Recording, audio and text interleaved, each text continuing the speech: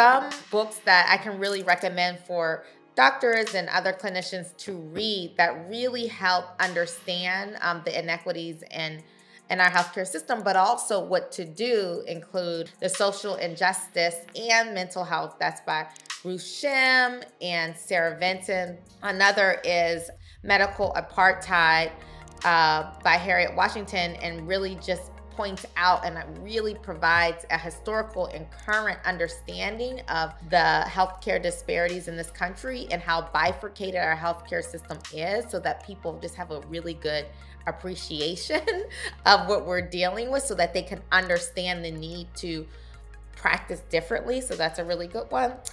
And then Damon Tweedy, he has a book, and this came out some years ago now, but it's called Black Man in a White Coat. That's really good because that's more of a narrative, but he provides some really nice recommendations to clinicians, but also really talks about what it is to doctor as a Black person.